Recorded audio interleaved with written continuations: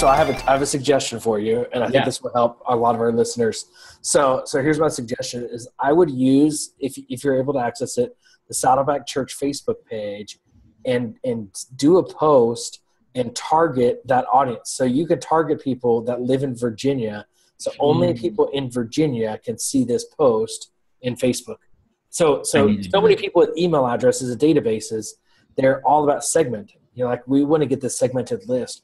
But the reality is Facebook will segment our list for us, and our list being our Facebook page likes, and we can target all of our posts. So as you have a women's ministry event, sure, it might be okay for a husband to see it and share it with their wife, but really it's going to be irrelevant to most of those people, and Facebook isn't going to show it to your core audience.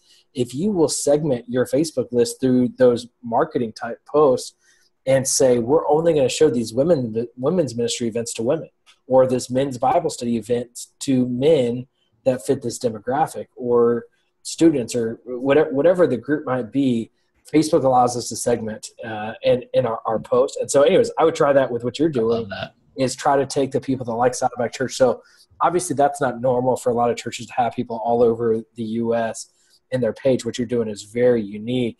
But I do think that it transfers when it comes to just from a segmented audience and what you're trying to specifically communicate to a niche audience within your greater audience. Yeah, I love that. I another idea outside of that, I think a way for your church, if you're a medium church, is, especially if you're thinking about multi-site, that's very popular. Obviously, a lot of churches, that's probably the more premier way of planting, multiplying in the last couple of years, is you could use this regional meetup idea as a precursor. So a lot of times you go straight to planting a multi-site. So you're going to maybe curate your database from email addresses to addresses.